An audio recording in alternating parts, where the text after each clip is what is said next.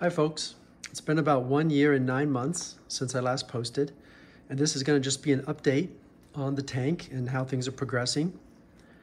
Regarding the hardware described in the first video, that's still fairly accurate. I've only changed a couple things and I'll talk about those here in a moment. But if you watch that first video, that's effectively what's driving the tank we're looking at today. So what are those changes? The first thing that happened was one of my Nero 3 pumps did fail. That happens, it's hardware. However, the company stood by it. I sent it in, they replaced it free of charge and sent it back. So I still highly recommend them. I think the pumps are great, very compact, as I said before. That being said, during the holidays, I couldn't help myself and had to try out one of these Ecotech MP10s. They're always recommended, so I put one on the back wall there on the left. Great pump, good app on the phone. It's working well with the Nero. Now, one of the reasons I did pick that up is due to a few power outages where I normally would power this tank with a little gas generator. I wasn't here for one of them, and it went about an hour or so before I could have someone fire that up for me. So I went ahead and picked up the Ecotech battery backup as well, which plugs into that pump. So in the event that something like that happens again, at least I won't lose the pump in the tank. And that can push that one little pump for, I think, 72 hours plus. So more than enough time to get everything else up and going, which would be pretty critical at that point. Otherwise, let's see, not shown here, however, I'll just mention it. I also picked up a 5-stage Premium Plus 75 GPD roadie system from BRS. I also got the 8800 booster kit that they sell. And oh man, if you're somebody who goes to the pet store like I used to do to grab water all the time in buckets, that was an absolute game changer. It's so wonderful. Hooked it up on the wall in the laundry room. Water just spills down the laundry out pipe. Super easy. I run it down to a 5-gallon bucket with a float switch that turns it off. Always have a 5-gallon ready to go to do a water change for this tank or my quarantine tank in the garage. It's super handy. Don't ever have to worry about any stores being shut down. I get to know the quality of the filters and when they need to be changed. And I highly recommend it if you've been on the fence like I was. For years, I just kept driving 10 buckets over to the store, and I'm feeling pretty silly now to have that hooked up.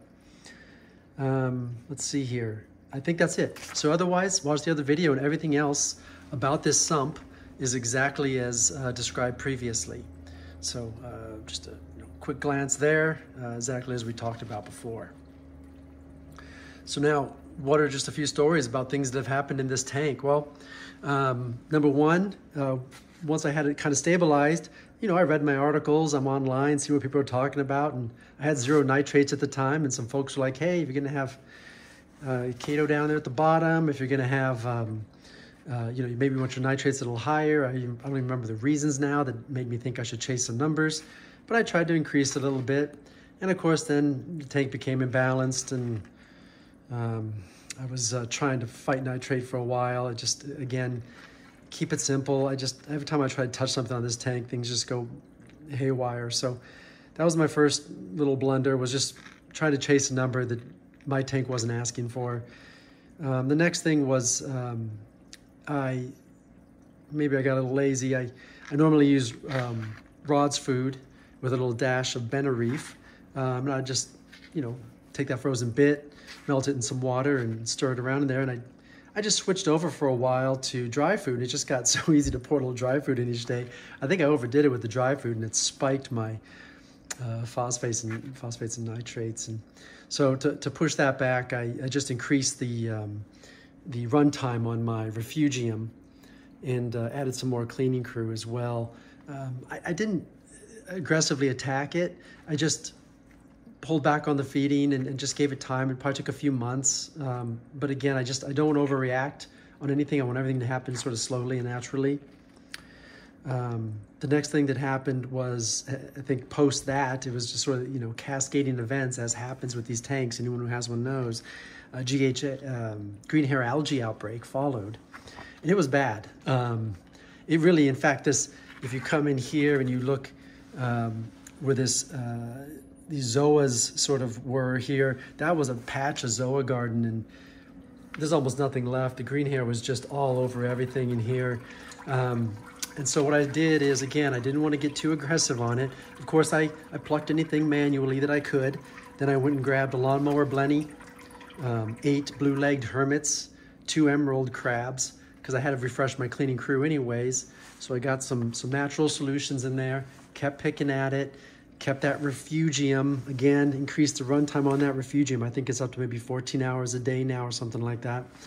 And slowly but surely, probably over 3 months, I'd say, the green hair eventually pulled back, and now it's completely absent in the display itself. It's not absent in the refugium. I used to never have it down here. This was just the Chaeto spinning around, and now it is also home to a thriving GHA farm. But I just, I farm that stuff out as it builds up, and hey, that's where I want it. I want it out of sight down below, and that's fine. If it wants to drink up the nitrates and things down there, that's fine by me. So then the other thing that you'll see here appearing in this tank is, I think I get a little cyano on the sand back there in the corner. This is how I knew my Nero pump broke. I didn't notice for like a week that thing had gone out on the right side, and suddenly I see this red cyano spreading across the sand bed, and I realized that's a flow problem that can just be solved with flow. I don't have to pour any chemicals in there. So I got the second pump going again, got the water moving better, and that pushed it back pretty good. I got that patch back there because I recently moved my pump around, which has resulted in that appearing and creating a bald spot here in the front of the tank.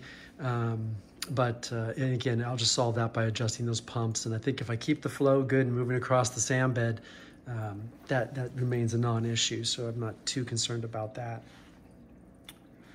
Let's see, what else is in here? Coral placement. This is probably the biggest lesson for me. I don't know what the heck I was doing. I haven't been in this sport for hobby for 20 years, where I've seen every frag grow into something more significant, understand the relationship between the different corals very well. So, I glue my frags in, and suddenly they got big. Some of them got, some of these things got, really, really big. And so what's happening now is you end up with these little, you got some border disputes. You got different corals bumping into each other and doing some harm, which can be seen in a few locations. And so when I find these areas where they're sort of beating up on each other, I'll try to separate them, but there's only so much room in the tank as well, so that's becoming a little problematic. But I will say there is definitely an art to coral placement and knowing what will be compatible, and certainly the tank has educated me. Well, now I'm not educated.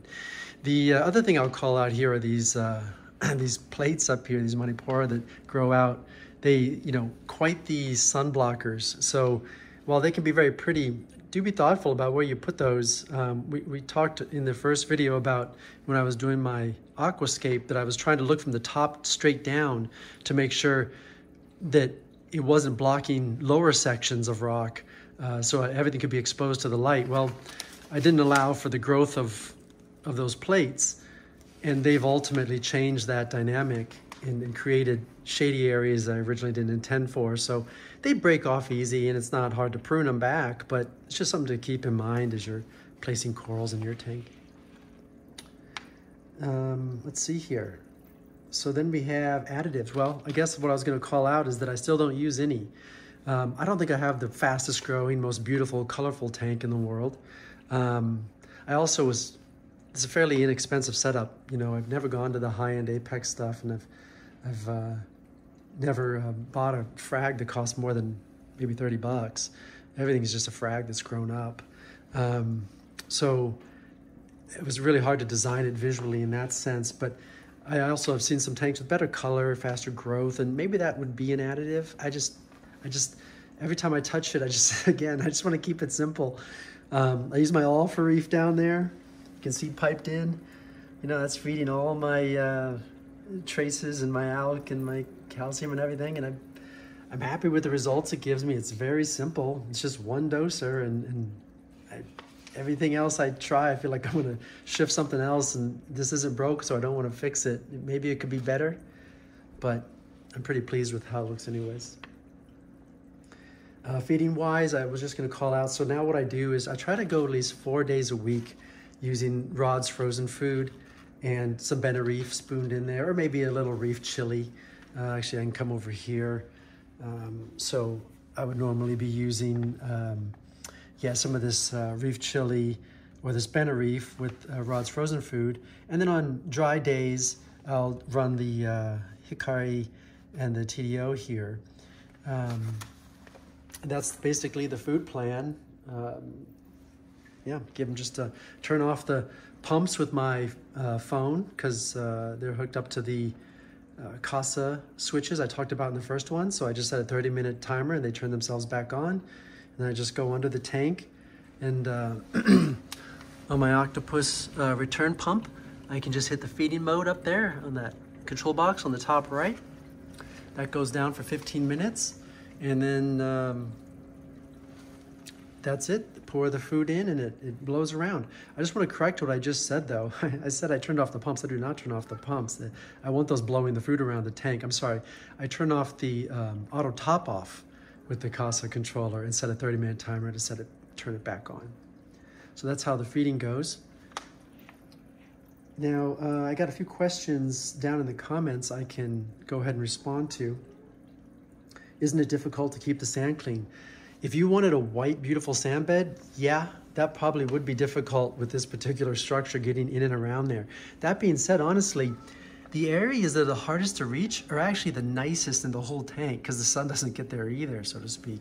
And then, other areas do stay fine. They get churned up by some of the, fighting conch and things moving around in there. However, I have a very minimal sand bed. I mean, you can see here where it just blew right off the bottom.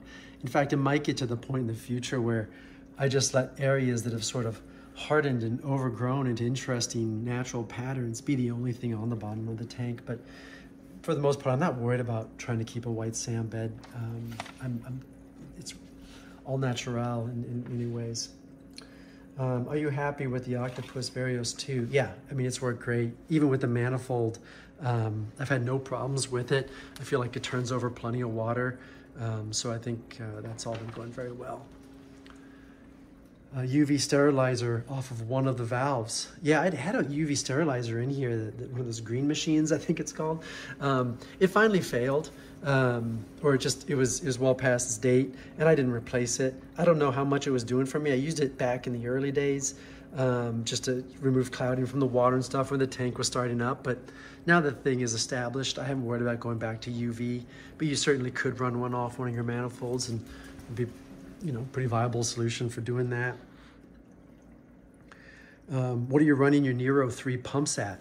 So when I had both pumps, I usually run them both on a random between 60 and 90%. The only reason I say 90 instead of 100 is that when they hit 100, then they are not silent. You can just hear them a little bit. I mean, it's quiet, but you can hear them. So I just stay just under that, and it still seems fine. There's still plenty of water being pushed around in there. And those have worked great. And then another question about, is the system silent? Let me see if I have anything else here. No, I do not. Okay, so I think that's about it for everyone's questions, and just to give you a state of the tank. I'll just come down here real quick again. Again, nothing has changed, so just watch the first hardware video for how all of this is working. And then some of these frags, if you go back and look, you'll see some of these guys from the first video that were just one head, and now they're all over the place. So they've done very, very well in here. And like I say, probably the biggest lesson for me is just coral compatibility and growth, and what shape they'll actually take on as they become larger. Maybe that's even something that your local fish store could help you with. If you take a picture of your tank in and show them your coral placements, maybe using their experience, they could tell you where things are going to grow into be an issue. So, all right, well, there you go, folks. Everything's working well. Good luck with your tanks, and take care. Bye-bye.